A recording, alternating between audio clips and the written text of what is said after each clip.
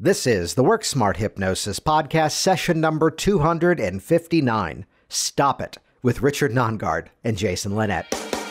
Welcome to the Work Smart Hypnosis podcast with Jason Linett, your professional resource for hypnosis training and outstanding business success. Here's your host, Jason Linett.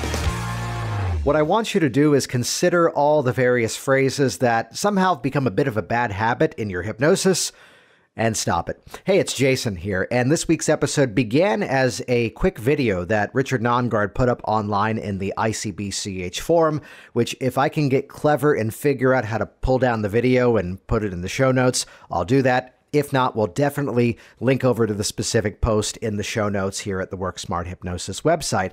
But the origin story of this was Richard going off on the phrase, "what I want you to do is," and giving some really insightful thinking as to why it's a phrase that perhaps we should eliminate from the hypnotic process, to which then became a Facebook chat between the two of us of me going, well, what about this one? What about that one? And the result became this week's podcast episode of talking about 4 specific patterns that will put them in the category, yes, of best practices, that if you say these things, it's not going to necessarily make or break your session or cause it to not work or cause the very, very specific outcome that one of Richard's students experienced as a result of one of these phrases. But instead, you're going to find a much more consistent outcome by just using, again, the language that we ought to be using in the world of professional hypnotism, which we're going to jump directly into this conversation here in a bit. And yes, we're also pointing out the better phrasing to often use, the better tonality, the better intention, and some rather colorful stories. And who knew that the Jingle Bell song could be that traumatic? This episode is also a bit of a preview of a 4-day event that Richard and I are training together in Las Vegas in August of 2020, prior to the HypnoThoughts Live convention. It's happening Monday to Thursday, August 10th to 13th, and it is our ICBCH Professional Hypnosis Training and Certification, which you can find all the details about this upcoming event over at VegasHypnosisTraining.com. We'll link to that over in the show notes at WorkSmartHypnosis.com. But this is a 4-day training course, and it's a combination live and online event for people who are brand new to hypnosis to learn the skills of professional hypnosis and achieve membership and certification with the ICBCH, one of the largest growing hypnotic organizations out there with thousands of members worldwide. But it's not just for the new hypnotist. It's also for those of you that are out there that are perhaps already working and perhaps wanting to level up your game with evidence-based strategies and just basically to make use of the 45 plus years of experience that Richard and I are there to combine together to share with you as part of this event, which, as a side note, as Richard talks about the theme of onboarding, this timing of the event as the pre-conference offering prior to the HypnoThoughts Live convention is that kind of perfect combination of learning from the two of us, establishing that baseline and strength of those skills, and then widening that knowledge even further with the biggest and best convention, we used to say in the country, but now not even in the world, but as I like to say, yes, indeed, in the galaxy. So far, we can prove that statement to be true, given knowledge that we know. So you can find the details of HypnoThoughts Live at htlive.net. The convention pre-class that Richard and I are doing is available online at VegasHypnosisTraining.com. Plus, check out the rest of the schedule. I know Richard's doing another post-conference. I'm doing one on business building. There's all sorts of opportunities, and it's a great way to just combine all the efforts together. So check that out, VegasHypnosisTraining.com. We've got students coming from all over the world. So with that, let's jump into this week's episode with all sorts of strategies to make your hypnosis even better. Here we go. Episode number 259, Stop It, with Richard Nongard and Jason Linett. Hey, Richard, wanted to get your advice on this before we get started. I've got this fear of being buried alive in a box. What do you think I should do? Well, I've worked with a lot of people who have a fear of being buried in a box, and I'm going to tell you what I have told them that's always worked, and that is stop it. Oh, okay. Good. Problem solved. Hey, welcome everybody. This week, Richard and I are joining together for a bit of a two-headed podcast episode on, well, as we've called it, Stop It, with Richard Nongard and Jason Linett. And the whole concept of this was kind of inspired by a post that Richard put up in the ICBCH forum, but then expanding upon this in some conversations we were having and rather than sit there and pat ourselves on the back. Instead, let's share this dialogue with you of basically, here are 4 things that we feel hypnotists out there should stop doing, which if you don't have the running gag yet of the whole stop it routine, we'll put a link to this. We'll embed it in the show notes over at worksmarthypnosis.com. It's a comedy sketch from the TV show Mad TV with Bob Newhart. Hilarity will ensue. Watch that clip on your own. But kind of set the stage for us before we get into these 4 concepts. Richard, for those that perhaps haven't yet met you, could you briefly introduce yourself, please? Sure. I'm Richard Nongard, and I have written some of the best-selling books in the world of hypnosis. I've been doing hypnosis for 30 years, and I love all things hypnosis. So that's me in a nutshell. Yeah, and awesome. And really the whole mindset of this is, we kind of lead things up and organize with various events or even the ICBCH organization, the mindset of learning from people that you can actually book a session with, introduce the local business that's there in Las Vegas. I run Hypnosis Nevada, and it's a place where clients come to see me for life coaching and hypnotherapy. And I help people to achieve their dreams, to overcome the obstacles that are holding them back. And I have a specialty niche, and that is really areas of medical hypnosis, where the research has shown that hypnosis is an effective tool to help people recover faster, to overcome difficulties, and to prepare for difficult situations by being as healthy as they possibly can. Awesome. And I share that's probably the extent of interviewing that we get into in this week's episode. Is this week is more about show rather than tell, rather than talk about ourselves, instead giving people the actual deliverables and some advice they can use to better advance their sessions, which I'd share. You and I are recording this a day where you're Hypnosis Nevada. I reversed it. I'm Virginia Hypnosis. Not that the order matters, apparently. But today's a day where practically everyone who's coming in, they're all public speaking clients. And actually, as I'm looking at our list of the 4 ideas we wanted to share and give some advice on, these are all things that perfectly fit into the context of the clients that I see today. So, Richard, let's kick it off. For the first point, what I'd like you to do is share what you think that phrase is that people should stop using as hypnotists. I think every hypnotist should banish this phrase from their repertoire of scripts that they use or communications in a hypnosis session. And those 7 words are, what I want you to do is. And the reason why is simple. This is a bad habit that we get into as we are new hypnotists. It's really a filler, just like or ah. And so in a hypnosis session, we preface what our direct suggestion is or the experience we'd like to create with that filler word. But instead of or ah, we say, what I would like you to do is. The problem with this is that then it becomes about what I want them to do. And hypnosis should always be about what they can do. And so the real crux of the matter isn't that it's just a filler word like and ah, but that it actually disempowers the client. And we should always be using language that gives them full ownership of their experience so that it's not something I want them to do, but rather something that they're creating from within. And that way they are getting all of the benefits from hypnosis that are possible. So if those are the words to not use, what about the phrasing of, and take this moment and allow yourself to take a deep breath in and as you breathe on out and so forth. So the phrasing of allow yourself to notice that you have the ability to, what would you suggest that they use instead? Those are actually great permissive phrases. You're giving them ownership with that. By the way, we can still be direct. So I could say to you, Jason, if you were my client and I was doing a session with you, what I want you to do now is close your eyes. Or I can simply be directive and say, now, Jason, close your eyes. Mm-hmm. It actually, they're both a direct suggestion. But we've removed that filler language that disempowers the client. And now when they respond to the direct suggestion by closing their eyes, it was actually them who made that decision to follow along. So there's no problem with direct suggestion. The problem is literally the language pattern that disempowers the client of what I want you to do is. That's something that I've always called out in my training events, and I'm not really ever thought of it as that filler word pattern, but I think you're exactly right on that I flash back to a moment where I attended a training with Terry Stokes, who Terry's actually doing the stage show this year in August 2020 at Hypno Thoughts Live. And he taught an extremely direct induction method for a group of volunteers on stage. And when it came time to practice in the event, there's a moment that really stood out as people were getting up and adding a whole bunch of extra stuff to the beginning of the technique, that here's the technique, now go practice it, please.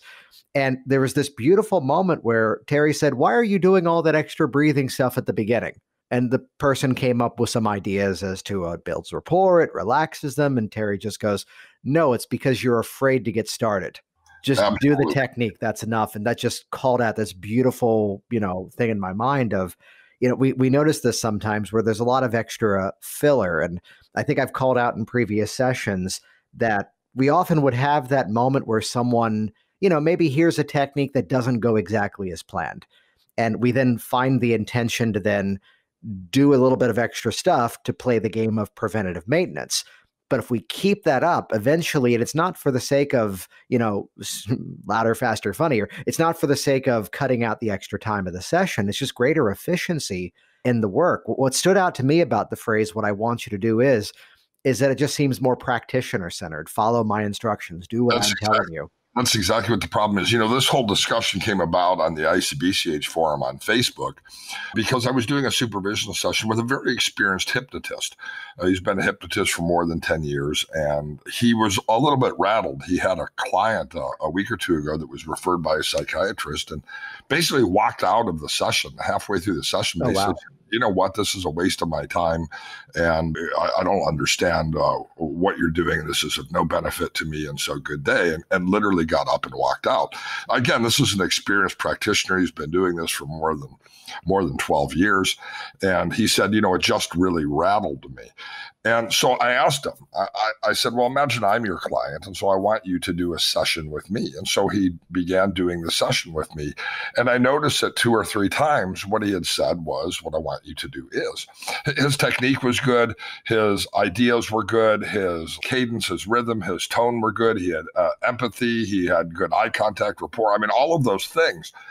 But in the context of a resistant client, what I want you to do is gives a person who has an internal resistance to change an out. Well, I don't want you to do what you want me to do, and so I'm not going to do it.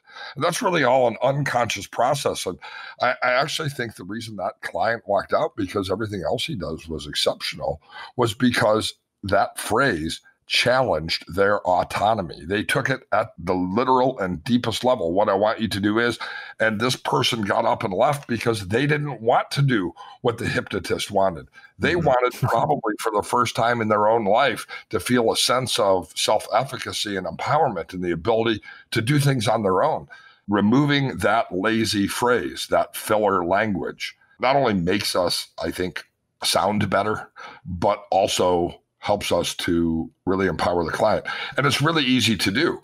We can ask clients using the language you said, the experience. So if I were to do a session with you, and as you close your eyes, you'll notice the sense of relaxation in the eyelids. Are you able to create that sensation? Right? And so again, I'm with the client. I'm doing something with them rather than something to them. And I think it just makes all the difference in the world. I think it's a phrase that we should all practice banishing. And anytime we catch ourselves using that phrase, what I want you to do when you catch yourself using that phrase is think about what alternative you could have used and start practicing those. I'm laughing because the end of the day appointment that I had yesterday was a moment where this guy had every bit of positive expectation coming into it. He had been referred by multiple people to me. He had known of me for years, given some local business groups that I've often spoken at. And what happens was, just as we're about to begin the session, and granted, this is a very rare moment for me, he suddenly goes, well, how is this going to work for me if I tend to be an argumentative person? To which I decided not to challenge it right away, but instead just to kind of play dumb and go, just so I'm clear, what does that have to do with fill in the blank issue? And he goes, oh, nothing really, but I just tend to be that person who's always looking for a reason why something's not going to work for me. To which now I respond, I have to ask you, then why are you here? Which then we smoothed over the moment. And in the middle of which I did begin, I teach this in the training, that, I don't say classify your client as either needing a permissive or an authoritative approach. Instead, we can be permissively authoritative or authoritatively permissive. We can fire off both at the same time. That admittedly with this guy, I began a little bit more permissive, but as soon as we were in sync, as soon as we had hypnotic phenomenon in motion, here comes that beautiful moment where his arm is locked And as he's looking at his hand, he can't bend it, which pays off an even greater moment of realizing, oh, this is different. It's at this point now, as he's got the arm lock, playing the game of, yeah, you're doing great. Fantastic. Any final thoughts on what I want you to do is before we move to the next one, Richard? No, what I want you to do, Jason, is I want you to move to the next language pattern that we want to eliminate from our vocabulary. Awesome. So this one isn't necessarily a specific phrase. It's something that, let's follow the trend of, let's call them filler words or filler phrases, where the new student would often be guilty of delivering what I now nickname too bold suggestions. Suggestions that come across as way too strong in terms of where they are in the process, or perhaps even, what stands out as being logical given the session. The most obvious one is that I'd often hear in a practice session, and right now you are the most relaxed you have ever been in your entire life. Which Double relaxation by 10 billion. Well, that too, yeah. Which as soon as I hear that, I have to go off on that one in a moment, the numbers. As soon as I hear you are now the most relaxed you've ever been in your entire life, my first cynical thought clicks in to go, how do you know? And then the playful part of the mind wanders off to go, well, there was this one time 8 years ago on that vacation. So there's something to be said about firing off the phrase that's much too bold. Instead, you can soften it quite easily. You are now more relaxed than you've been in quite some time, more relaxed than you've been since you've noticed this issue, something of that nature, to leave a little bit more of a vague opening for them to fill in the details themselves. I love what you mentioned there about you are now 10 billion times relaxed, which some of you may laugh at that, but it's very often the stage hypnotist or maybe those who have seen stage hypnosis that use that phrase, which let's use the simple metaphor of standing by the edge of a swimming pool or perhaps the edge of a cliff. You can look down and you can measure what it would be to be 100 foot down, from the top of a mountain to the base of it.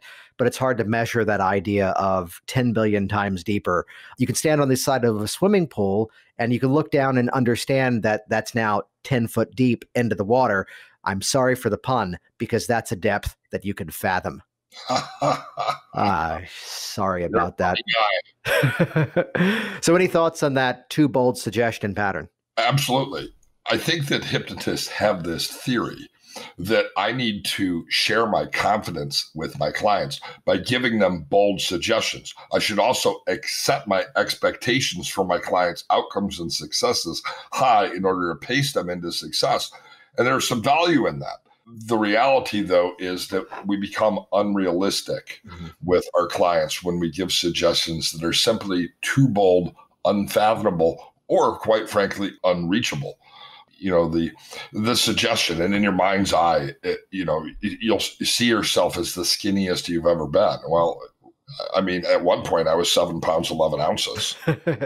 So, you're looking great these days, but you're not quite there yet, Richard. Right. I still have 195 pounds to lose to get back to my birth weight.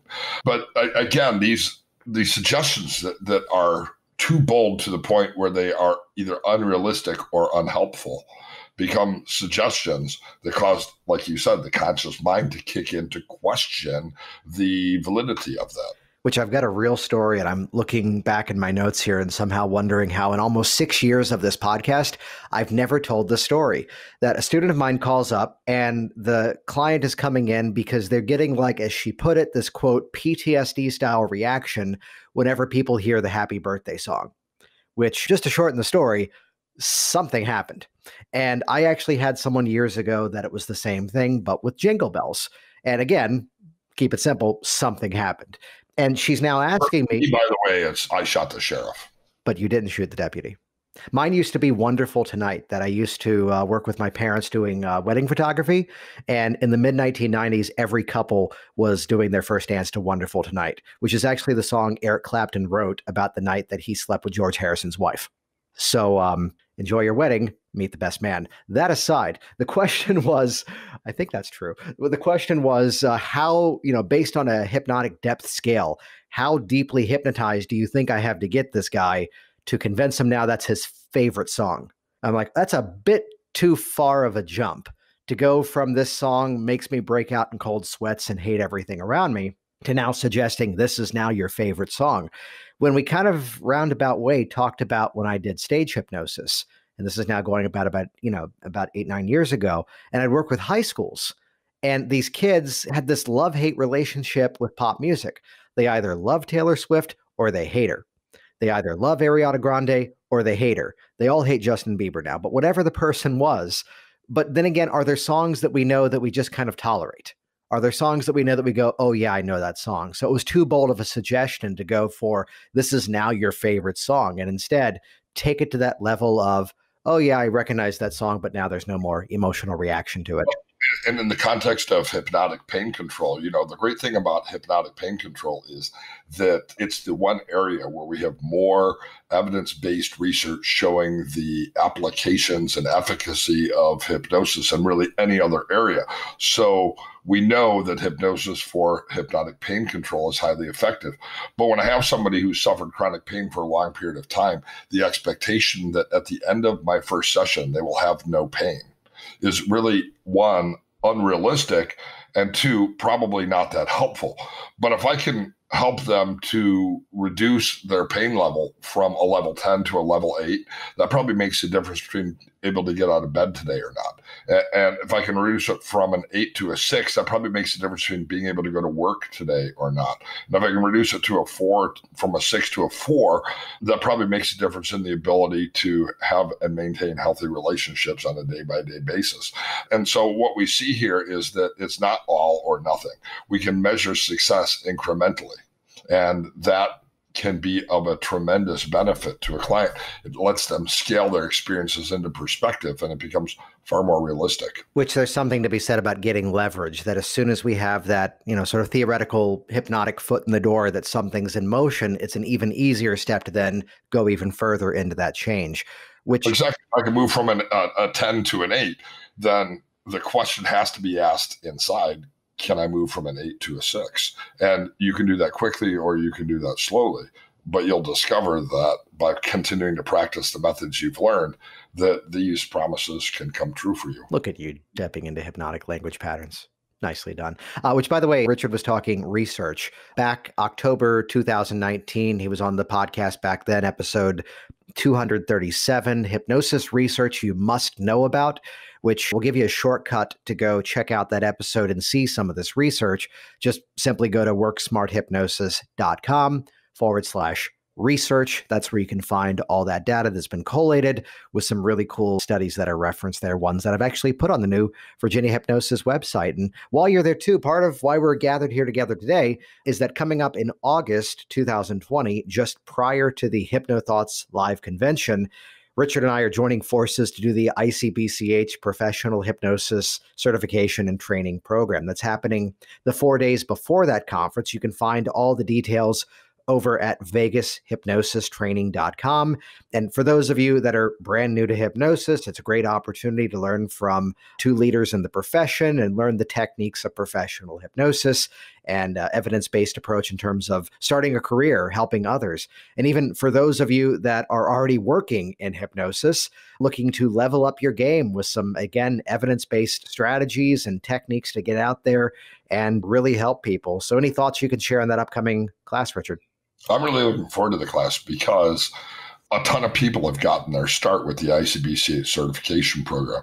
We really view the basic first certification course as an opportunity to launch a career as a hypnotist. We want to support the opportunities for people to pursue hypnosis as either a part-time or full-time endeavor and to be successful at it. So we lay the foundation for the skills that are necessary. And the great thing about this foundation is I've been doing this for 30 years. That's actually a long time to do hypnosis. And you've been doing this for more than a decade. So we got, 45 years, let's say, experience between the two of us. So we know what works and what doesn't work. And when they come to the class, we're going to distill the most effective routes that they can take to both business and clinical success, based on not having to do the trial and error that we had to go through. Back in the day when I learned hypnosis, I never took a hypnosis certification class. They largely didn't exist at that time. What that meant was that I had to do trial and error. I couldn't cut to the chase. I had to learn things the hard way, and our course is going to make it easy for people who attend to create success, both in outcomes and in the business of actually seeing clients. Yeah, and we've got a great crew of people coming together already from genuinely all over the world. A lot of hands-on practice. This is a hybrid course, which is combining online education as well as the live 4 days together. You can grab one of those early admission spots, and we've got payment plans available. Check it out. Hypnotic is over at VegasHypnosisTraining.com. And plus, that's going to give you a discounted link to sign up actually for the HypnoThoughts convention and expand that learning even further, which let's move to the third point here of other things to stop it. You've got another phrase that we should cut out of our language. So I often hear hypnotists say, either in describing hypnosis to people on the phone or in workshops and training, or even to clients. And the phrase is, now that you are in hypnosis, or now that you are under hypnosis. I think the under hypnosis probably gets under my skin more than anything else, because I just don't like that metaphor of being under. It makes me feel claustrophobic, if you will. But we can work on that. Yeah, I wonder if I can find a hypnotist to help me. Okay. But it makes me feel like underground in a box. There you go. We're buried underground. Stop Jason. it. So under hypnosis or in hypnosis are two phrases that I think we should banish. I had a hypnotist call me the other day, again, an experienced hypnotist, a stage hypnotist moving into clinical hypnosis. And he said, look, I got a call from somebody and they wanted to know what happens if I don't get hypnotized. And he said, I didn't really have a really good answer for him. And I said, well, your answer should be, that's not possible. Everybody who comes to my office experiences hypnosis. And the reason why is because hypnosis is not something I am doing to you. Mm-hmm. Hypnosis is something I am doing with you. And then go on and explain to the client that we all experience trance all day long, every day. We are literally in trance 24 hours a day. We're in our sleeping trance, our learning trance, our listening trance, our driving trance, our anger trance, our relaxation trance, our reading trance, our television trance, our play with the dog trance. The question in the office is not, can I hypnotize you? The question is, can I teach you how to utilize these naturally occurring trance phenomena? And so the real issue is what Milton Erickson called, actually, it was, I can't remember the name of his cohort who wrote the book, Psychobiology of Immune System Response. But Stephen Gilligan also used this phrase, trance utilization. The real question is not, can I hypnotize you? But in the time that we have, can I share with you how to utilize the naturally occurring trance states so that you can use the resources that you have within you in a way to help you live a better life? The answer to that is yes. And so I never use the phrase when you are in hypnosis or when you go under hypnosis, because I just don't view hypnosis as something that is not natural phenomena. All hypnotic phenomena happens without hypnosis taking place or without a hypnotist taking place. What we're really doing in hypnosis is directing our clients to an ability to choose the trance state that's going to be most resourceful to them. And so when I do hypnosis correctly, I'm sharing a trance with them. I'm doing something with them. I'm not doing something to them. That makes it far easier for me, far more empowering for them, and creates much better outcomes. And I got to Google while you were chatting there, Psychobiology of Mind-Body Healing, Ernest Rossi.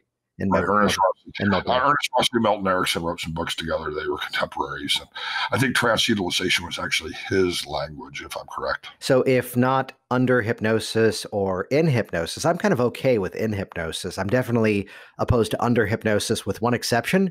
You're my client and you're in front of me the second week and you walk in and you say to me, wow, that was amazing. I got up on the platform and I spoke and I felt so confident. I felt so in control. And I got to tell you, last week, while I was under hypnosis, I felt so relaxed.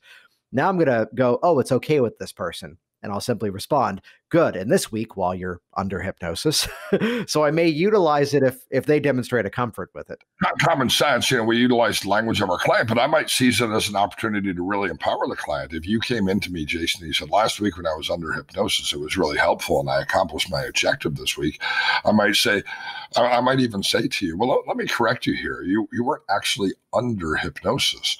What you were was utilizing the resources that are already within you. You learned how to directly control both your physical experience of anxiety and being in front of a crowd and the psychological capacity to be confident and deliver your message with passion. And so it wasn't anything that I did to you, but actually something you allowed yourself to do. And we're going to build on that this week because you're going to learn even more things. So I'm not sure there's really a wrong way to do it, but I hear it misused all the time. And I think there are hypnotists who actually believe that they are doing something to the client. Mm-hmm. They believe that they are hypnotizing them. We're not hypnotizing anyone. We're sharing trance space. This is what rapport and unconscious rapport and collective consciousness is all about. I really view myself as doing something with them, not something to them. Yeah, which in many ways we can look at some of these things. Well, it's where if you use the phrase, what I want you to do is, if you deliver the 2 bold suggestion, if you use the phrase under hypnosis, or even if you do the 4th thing that we're about to talk about, chances are it's still going to be effective. But what I want you to do is I want you to double the sense of relaxation by 10 billion and go under hypnosis. And move to the 4th point. And chances are, if you did those things, you may still get the result. We'll put these into the category of best practices, that if we operate in the better phrasing, we're going to get better results. But as we talk about this 4th thing, Richard, I want you to think about the most confident you have ever been in your entire life. That's right. Just feel that excitement just bursting at the seams. You feel so good. That's right. Which clearly the 4th thing is now the wrong tonality, where the question of what is the appropriate tonality for hypnotic suggestion. And this is a riddle that, I'll ask this in Vegas to our students. I'll often ask this in my own events, and I get the different responses at first. And it's a trick question because at first they'd go like, smooth and relaxing, or confident and direct. And the proper answer is, what is the appropriate tonality of hypnotic suggestion? Whatever is appropriate for the suggestions that are being given. So it's where if I'm trying to drive you to a place of relaxation, I'm going to bring the voice to that calm place and bring you along for the ride. But if there's that moment where now that you feel that excitement rising and you're there on that platform, and as you're delivering those words, you can feel that excitement rising throughout you as you're looking out into the faces of the people in the crowd, and that's encouraging you even greater, even stronger. And it's where I did this one time at a meetup I attended. And as soon as I did that delivery, someone goes, yeah, but if you talk that way, you're going to wake the people up. And luckily, the entire room laughed the way that you did. And oftentimes that happens as early as day 1 of our classes. I think it's new hypnotists who don't know these things, and they're afraid. What if somebody opens their eyes? What if somebody, quote unquote, wakes up? These are not concerns. These are normal experiences, and people should be at a variety of different levels of awareness. There's a big myth in our profession that the deepest level of trance is the best level of trance.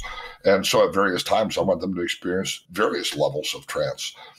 The other thing that you talk about when you are talking about the incorrect tonalities, I think it's related to the belief that I should have some mystical hypnotic voice. Years ago, I decided that I would just use my regular voice as my hypnosis voice. So if you listen to a recording I do, I speak with the same tone, the same language, the same pace, the same everything in a class, on a hypnosis recording, in a session, or to my family members. I use my normal voice. I don't try to create a hypnotic tone. And I do notice something. It does seem to be the old hypnotists. And again, I'm old, so I could qualify as an old hypnotist. But it's the old hypnotists who back in the day really believed they needed to develop this hypnotic voice. And sometimes it's almost humorous because there are people I know who are very skilled hypnotists, but when I actually see them do a session, they'll suddenly modulate and change their voice and their tone and their speed. And it comes across as almost comical to me. I actually want to burst out laughing. Yeah, it actually referenced something that now has greater context for some of the people listening out there, that there's a friend of mine who's a magician and mentalist, sort of mind-reading magic show, that just a few weeks ago, we were out in Vegas for the ICBCH convention, and it was actually Alon New, who I brought about 60 of us to go see, and he was actually on this podcast back July. I've got it open in front of me, July 2015, episode 48, but who's counting? And it's where I heard someone ask him one time, when you perform, what's your character? Now, his is very clearly entertainment, and he's doing, a show on a stage with lighting. And I loved Alon's answer, which was that, what's your character? He goes, well, it's me, but I just talk louder because there's an audience in front of me, and that way they can hear me. Absolutely brilliant. That, again, using the appropriate tonality for the suggestions that are being given. If we want to bring someone to an excitable state, the classic phrase, whether we want to say it's NLP, whether we want to say it's out of acting, is you go first. I saw one time a stage hypnotist, and I can't remember who this was. This wasn't like a hypnosis convention, but like the process was so relaxing during his induction. But whenever he said the word relax, it kind of sounded like a yappy chihuahua barking at that point. And you saw the volunteers kind of perk up and kind of be a little thrown off by that, which to his credit, he kept all of his volunteers and did a fantastic show. Which goes to show you that, again, this process is a lot less delicate than what you would often expect, that, we can sometimes say the wrong thing and still get the result. We can use perhaps not the best tonality and still be effective. Any other thoughts on that tonality as well? I have no further thoughts on that subject. I feel so confident now that you've said that, which this is a bit of a preview of some of the through lines, some of the bigger overriding arcs of what we're going to be sharing at this upcoming event, which, again, the details are online at VegasHypnosisTraining.com. You can find all the dates, timing, and details and pricing over on that website. But the students who leave that event receive certification and membership with the ICBCH, the International Certification Board of Clinical Hypnotherapists. And Richard, just briefly, for those that are not familiar with that group, can you give a bit of a background and intro to them? Well, the ICBCH is probably the fastest growing and most member responsive organization representing hypnotists. And we try to provide the resources to members that will help them be successful, both, again, by supporting their clinical knowledge and their skill and their technical level as professional hypnotists, but also in the business of hypnosis, being able to provide answers for entrepreneurs that can truly help them to be successful in business is also a mission of the ICBCH, as well as really protecting our profession and addressing anything ranging from legislative issues to public education in hypnosis and the benefits of hypnosis. But everybody who takes our class becomes a member in the ICBCH, and is really a great opportunity for those. I want to stop calling it hypnosis trainings. I want to start calling them hypnosis onboardings, because, again, it's really going to be the beginning of, yes, a comprehensive program that'll give you the skill level you need to be success, but you will not be abandoned afterwards and left to fend for yourself. The ICBCH, its thousands of members, its worldwide reach, is going to be there to support you, as well as Jason and I. We're both hands-on instructors and try to build relationships with those who are beginning their career as professional hypnotists. Which the benefit of the phrase onboarding is that this becomes one of the more budget-friendly events that I know you and I both do, that this is happening just before the HypnoThoughts Live Convention, where during the weekdays, if you sign up early enough, rooms are just $45 a night. The convention is very reasonable. It's a little bit more for the weekend stay during the conference, but that opportunity now to network with others in the profession, to get more of a sampling of other styles that are out there, and really an organization with thousands of members worldwide, hundreds of instructors around the world too, and that ability to jump into really helping people out and kicking off that career, helping others with the strength of hypnosis.